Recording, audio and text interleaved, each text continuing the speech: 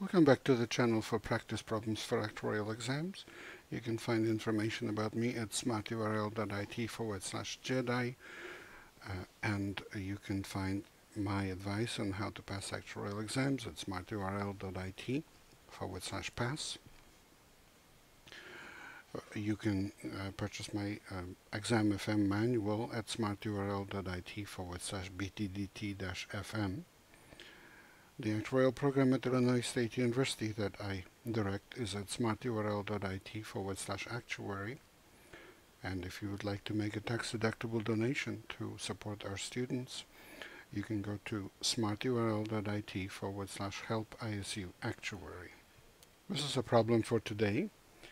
Betty borrows $19,800 from Bank X. Betty repays the loan by making 36 equal payments of principal at the end of each month. She also pays interest on the unpaid balance each month at a nominal rate of 12% compounded monthly. Immediately after the 16th payment is made, Bank X sells the rights to future payments to Bank Y. Bank Y wishes to yield a nominal rate of 14% compounded semi-annually on its investment. What price does Bank X receive? Note that we assume that Bank Y gets the rate of return that it wants.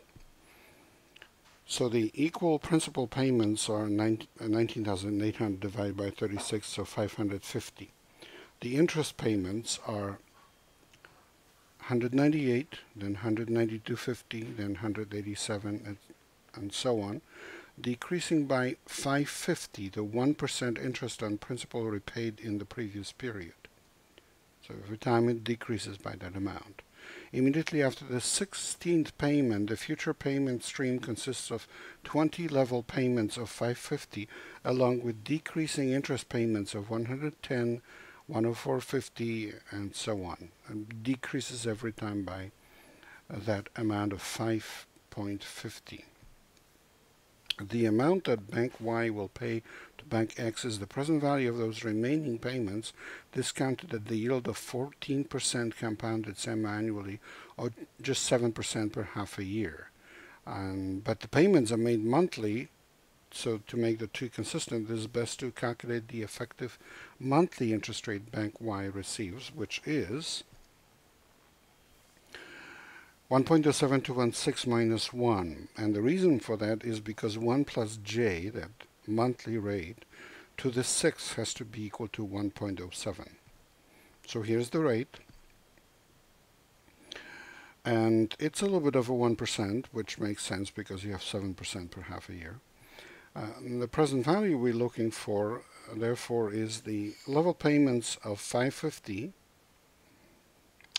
discounted at the interest rate we found as an annuity over 20 years. So the present value of that annuity, that's why I said discounted.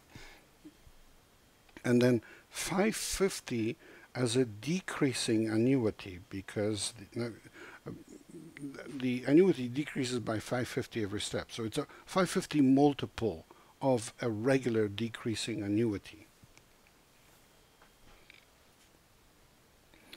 And then we substitute the formula for the decreasing annuity, 20 minus A angle 20, at the interest rate of 1.134%. And we just plug in all the values and have our answer of 10,857.31, which is answer C. Please remember this is copyrighted material, and exercises from all exams of the Society of Actuaries or Casualty Actuarial Society belong to those societies, while the solutions are mine. Good luck with your studies and good luck on the test.